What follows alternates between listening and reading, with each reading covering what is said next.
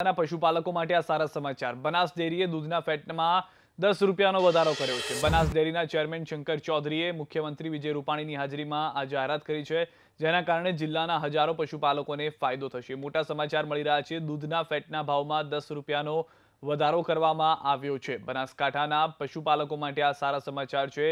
બનાસ ડેરીએ દૂધના ફેટમાં 10 રૂપિયાનો વધારો કર્યો છે। બનાસ ડેરીના ચેરમેન શંકર ચૌધરીએ મુખ્યમંત્રી વિજય રૂપાણીની હાજરીમાં આ જાહેરાત કરી છે, જેના કારણે જિલ્લાના હજારો પશુપાલકોને તેનો સીધો જ ફાયદો થઈ જશે।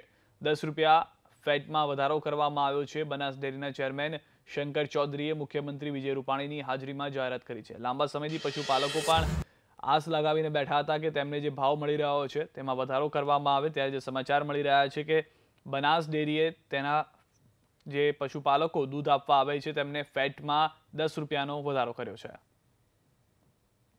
મદદ કરી આ હિંમત આપી એટલા માટે બધી જગ્યાએ દૂધના ભાવ તો પશુપાલકોના ઘટી રહ્યા છે।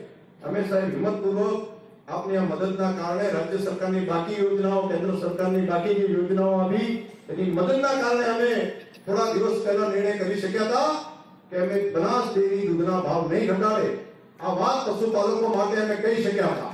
આ નિર્ણય સાહેબ તમે મદદ કરી એના કારણે કરી શકાય અને આજે હું એ બાબત કહી શકું કે નહીં ઘટાડી એ વાત તો અમે કરી હતી, પરંતુ આપ અહીંયા આગળ આવ્યા છો, આટલી મોટી મદદ કરી છે, ત્યારે દૂધની આવી મંદીના માહોલની અંદર બનાસ ડેરી આ 1લી તારીખથી કિલો ફેટે 10 રૂપિયા વધારવા માટેનો આજે નિર્ણયની જાહેરાત કરી।